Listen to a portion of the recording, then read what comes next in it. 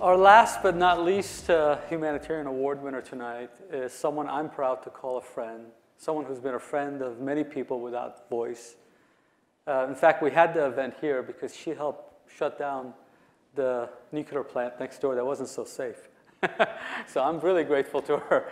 But I remember having dinner with her, with our families, and it was right after the first summit, and she asked me, "What are you up to these days?" And I just in passing explained this patient safety movement and how we're losing 200,000 people a year in our country alone, 3 million worldwide.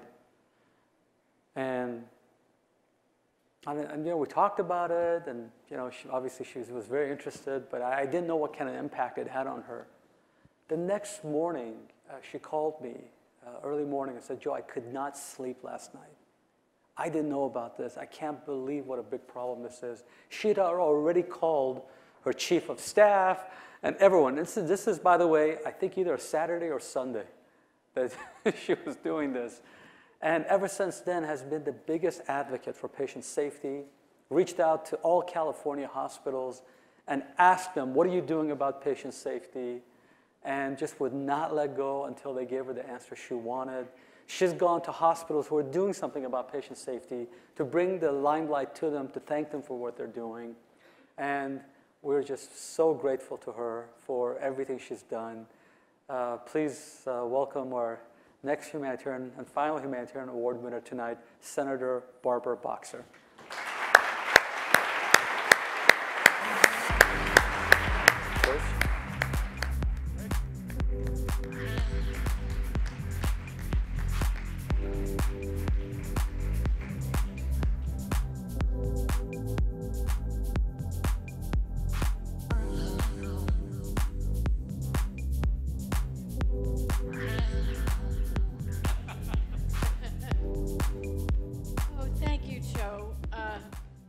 Hi, everybody.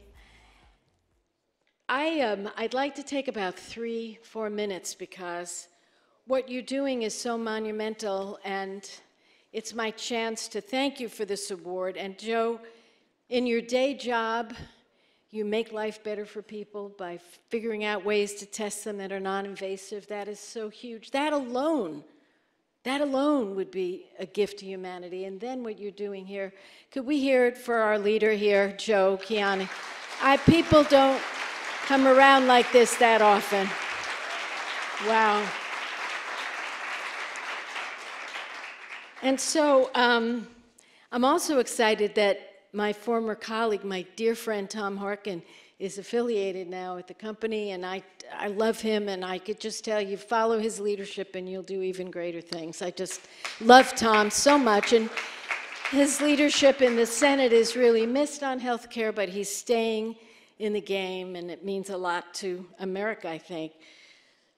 So I'm very touched to get this award. I was here a couple of years ago just to say hi and give a little keynote address, and now I get this award. It's pretty cool, actually. And I'll never forget when Joe opened up my eyes to medical errors. He told you the story.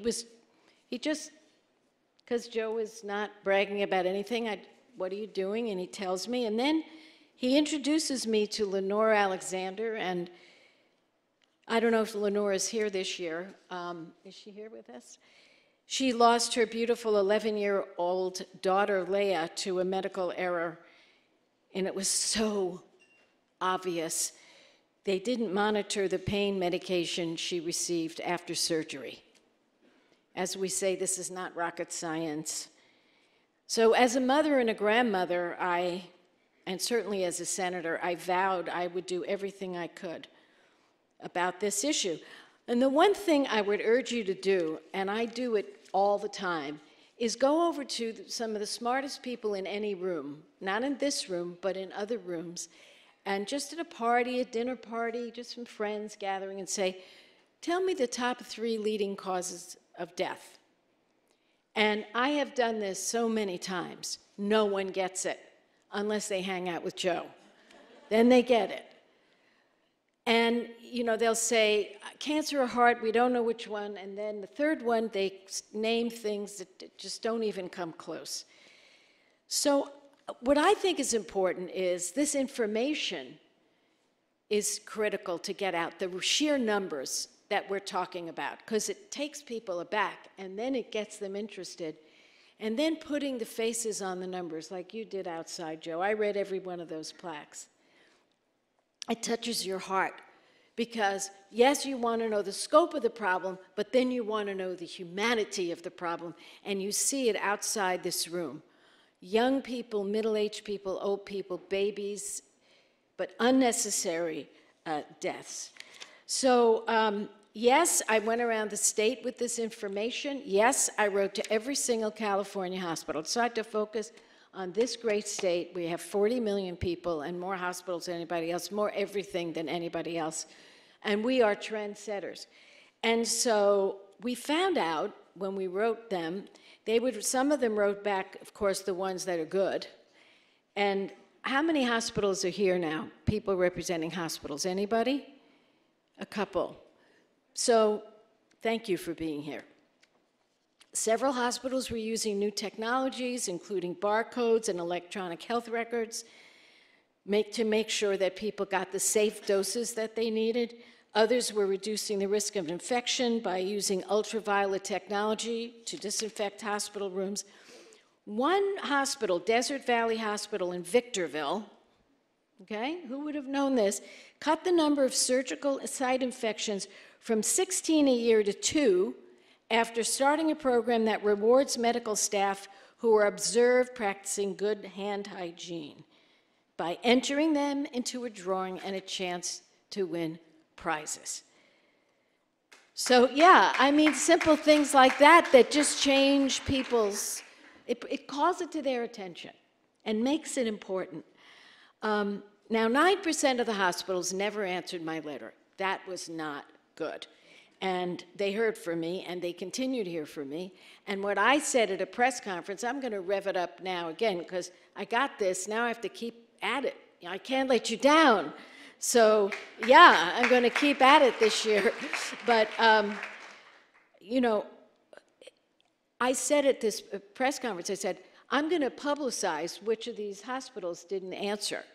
They obviously are not doing anything good on this front, or they would have answered the letter.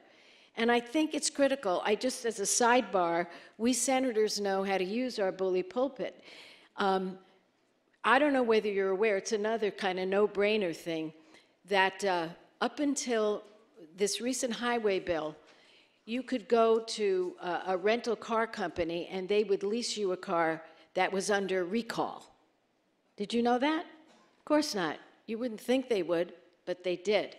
And so, because I knew it would take years to get the law passed, Joe, I just stood in front of the, a chart and said, these are the car companies that are still leasing recall dangerous cars. They changed. And I think that's the kind of thing the president was talking about, that we have to be in their face on this thing. These are good, nice people. They're busy, they're hectic, but guess what? They now have to act because we have the information. So I have some numbers here that may or may not align with your numbers. Because I didn't know when you gave the numbers whether it was yearly. So let me get the numbers that I have. The federal agency, this is so good. Get ready to applaud yourselves, because last month, the Federal Agency for Healthcare Research and Quality said we had saved 87,000 lives since 2010 because of this campaign. 87,000 lives. This is coming from a federal agency. Now, the reason this is happening is because of this patient safety movement and because of the changes in healthcare that were included in Obamacare that this organization was behind. I know that because I was in those rooms. And they put incentives in there to reward good operations in this area. One leading healthcare expert called this progress historic. We all are so happy that Joe Biden's going to lead us as best that he can, and he has endless energy toward a moonshot to find a cure for cancer. God, we pray. Every one of us knows someone. It's a terrible disease.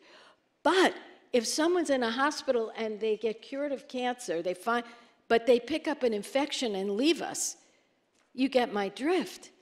This is not something that we can allow to continue. We need 100% prevention, the 0 preventable deaths. So I'm at the end of my comments. I am a senator. It is hard to speak briefly. Forgive me for that. But I am at the end, and a couple of you remember that 2 years ago, in the middle of my speech, I gave you a saying in the Jewish tradition, and that saying is, and some of you remembered it, whoever saves a life, it is as if that person has saved the world. Whoever saves a life, it is as if that person had saved the world. Well, you know, we can save the world many times a day because of what you are doing. And you know, you will be heroes to people who never ever knew your name. The gentleman who came up here before, Joe, all of us who are doing whatever we can. Maybe no one will know our names for what we did. But my God, it matters what's in here, and we will know. So let's keep it up. 0 preventable deaths. Thank you for this award. I'm very touched by it. Thank you so much.